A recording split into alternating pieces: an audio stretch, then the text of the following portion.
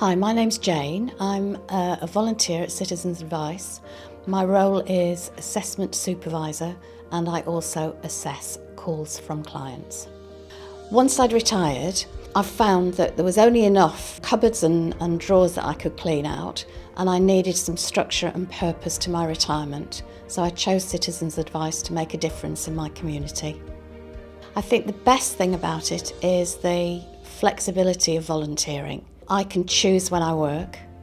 The other thing that's so good about it is I can work from home, which we've been doing throughout the pandemic, or choose to come in the office and work with my colleagues. I would recommend volunteering because it gives you so much more to think about when you retire. You can contribute to making a difference in the community and it gives you purpose.